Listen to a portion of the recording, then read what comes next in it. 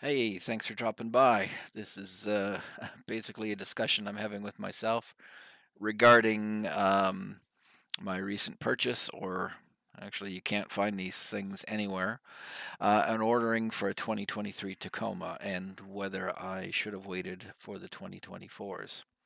Anyways, a bit of background. My current vehicle is a 2019 RAV4, which has been famous, great, love it, no problems with it.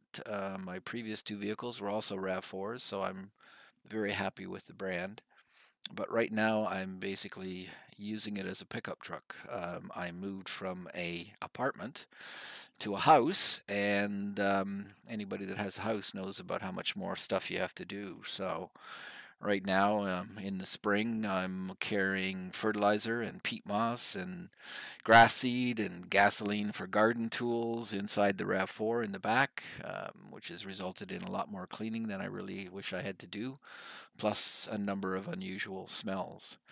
In the fall, basically, you have to take leaves to the compost here where I live, and I had 85 bags of those big paper leaf bags that I had to take to the compost pile.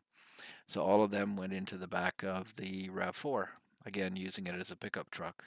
So any kind of grass clippings, tree branches, hedge strippings, or hedge trimmings, all get put in bags and get put into the back of the RAV4. And as I said, it's been handling it fine up until this point.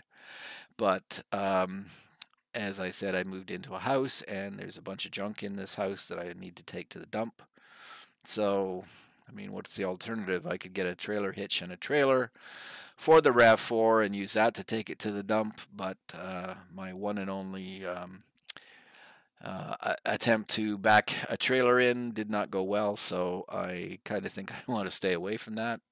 I also have a couple of mountain bikes, and currently I have to take the front wheel off and stick them inside the RAV4 because I don't have a roof rack and I don't have a trailer hitch. So I could buy a trailer hitch and a trailer hitch bike, but all of that and or trailer is just getting more stuff that I have to deal with. So I thought about it for a bit and decided a pickup truck was what I needed. So had some pricing done on some of the other brands, but to be truthful, I really am only interested in Toyota. And when I looked at the Tacoma versus the Tundra is more than I want to spend on it. Plus, it's larger than really I can comfortably squeeze into my garage. Um, the only nice thing about the Tundra, size-wise, is the bigger back seat. But I probably can deal with that in that it's just us in the front and no dog, no kids, just very random individuals sitting in the back, so they can we can move the seats forward. But it's as I said, I have a Tacoma TRD off-road in on order, and I should get it mid-June. I originally wanted a TRD Sport with a full box instead of the shorty box, but they said and they couldn't get confirmation. The earliest I would get that would be late August, and if it had gone that late, I probably would have gone to the 2024. I would just waited. But so why did I pick the 2023? And if you want to comment on maybe I'm me being an idiot, go ahead. Just be nice. But I'll go through some of the thought processes that I had. So first of all was price that I talked about. Um, Definitely not going to pay for the Tundra, and I really expect the 2024 Tacoma to go up in price and somewhat significantly based on the number of new things that they put into the truck. I don't have any pricing information at this point, but nothing ever goes down, it only goes up. The other thing, pricing wise, is that currently my RAV4 is probably at the high water mark for a trade in because I got a really, really good price from the dealer for that vehicle, mainly because they have virtually no stock on their lot at all, used or new, only a few vehicles. So that's price wise. There are some benefits in safety features to the 2024, but I think I can manage what's in there. It's not really that well, safety is important, but it's not something that's a deal breaker for me. Styling, you can see the 2024 here. It does look pretty close to the 2023. It's updated. Uh, it's going to be subjective. I don't think this looks any better than the 2023 myself, but others will feel otherwise.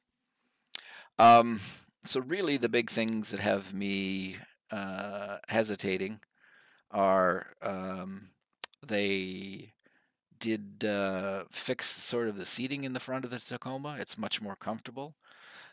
Supposedly the back seating is a little bit bigger in the Tacoma, but I've seen conflicting reports from different people, depending on what model you get and what seat they put in, that the back seating area may not be as generous as some people are trying to say. Um, what else? Well, they've gone to coils instead of leaf springs, which does give you a bit more comfortable ride. So that is one of the things. They've gone from drum brakes to disc brakes. Again, there's something that's attractive. Disc brakes are better, as far as I'm concerned, for stopping power. Um, the interior, it's been updated, so it's modern, but a lot of cases, I think that's just more things to break. They have a really nice big screen here in the truck, and that looks nice, but that's a 14-inch screen, and it'll be very expensive to maintain it if it ever goes bad. Lots of new digital buttons and lots of wonderful things. I mean, it looks nice, but I don't hate the 2023's interior. Um, and again, it is all electronic, which, like even the parking brake in this is electronic, which is just more things that have to be maintained. So, much as I'm a gearhead technical wise in computers and such, it still does not necessarily make me want to stampede out to buy one of these things. Um, Cab height's a little bit better, but I'm not particularly tall. I'm only 5'10", so I'm not 6 feet or above where it should be an issue, because I did get the premium package that does have a sunroof in it, which does reduce the heights, but I wasn't able to sit in one. I was only able to sit in the Sport without a sunroof, so I'm assuming that it's going to be good enough.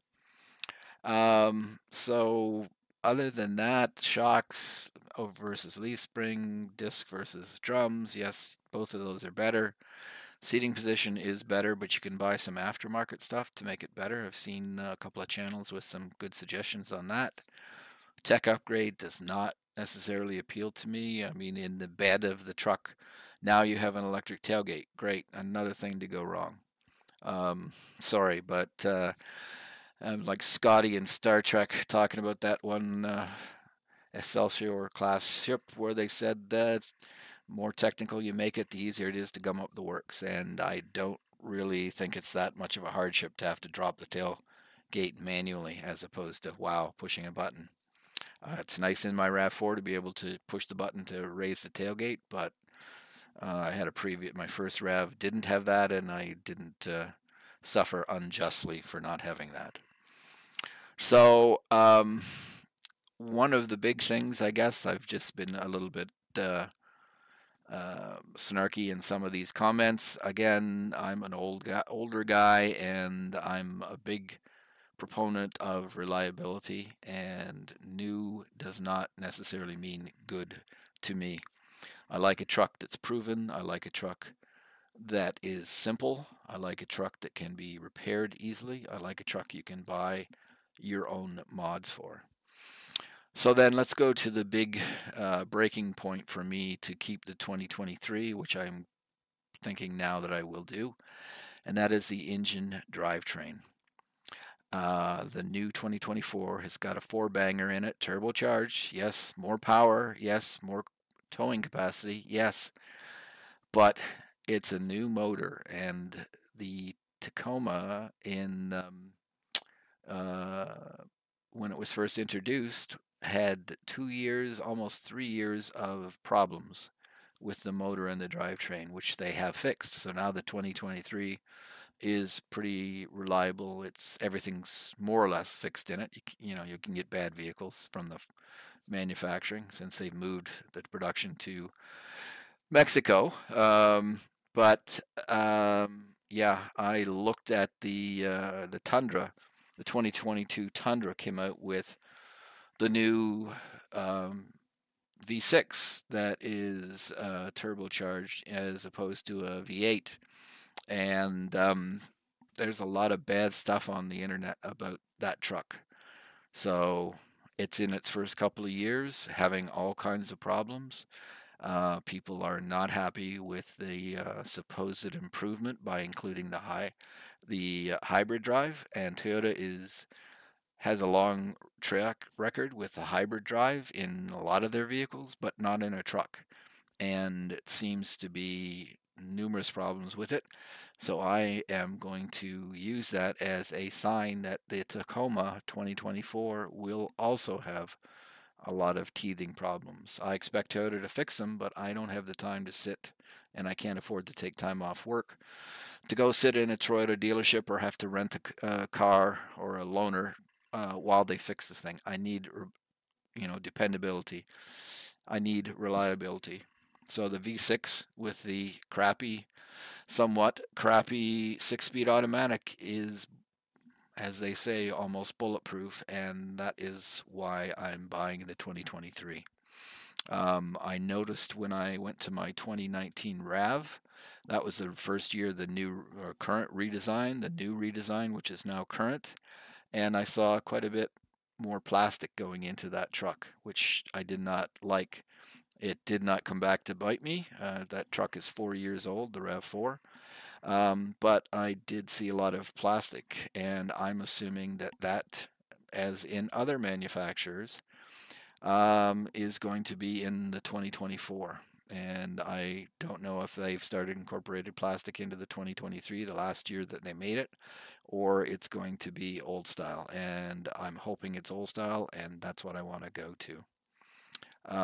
The other thing that I've seen people suggesting, well, that four cylinder motor with turbocharging, it's been used in the Highlander, and I've seen a lot of negatives in the Highlander. That even though the Highlander is not as heavy as the Tacoma, the Highlander can struggle with that engine, especially if it's going to have to tow anything. So that to me is, warning lights flashing, etc., etc. So I'm really hope I don't come to regret this, but I'm thinking I'm going to stick with the tried and true as opposed to the new and fancy.